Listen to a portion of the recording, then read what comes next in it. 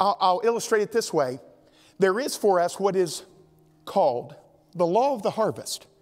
You can finish this statement. We reap what we... You know what everybody forgets?